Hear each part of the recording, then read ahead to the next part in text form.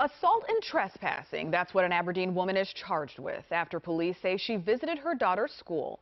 The victim, one of her daughter's classmates. Dennis Valera spoke with the victim's grandmother, who is now questioning the school's safety protocols. First, I was in shock, but then I was angry, frustrated, and really upset. Judy Kibler describing what it was like to hear her granddaughter was assaulted at Aberdeen Middle School, not by another student, but by a parent. Aberdeen police say Tuesday morning, Kelly Sadik got into the school after getting access through the intercom, but instead of going to the office, she went to where 7th graders were, confronting one of her daughter's classmates. A verbal confrontation ensued. The parent at one point placed their hands on the child, grabbing them, and I guess in an effort to continue the conversation.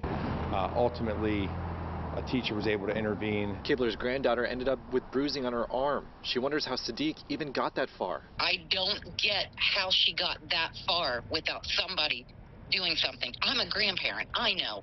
When you go to a school, you get buzzed in. You go straight to the office. In a statement, Harford County Public Schools says staff responded quickly and appropriately to the situation. Captain Will Reiber says they haven't had issues with school security protocols. This is the first that I can think of where we've had to go in for something where a parent came in and confronted a child. Police say Sadik accused Kibler's granddaughter of bullying her daughter.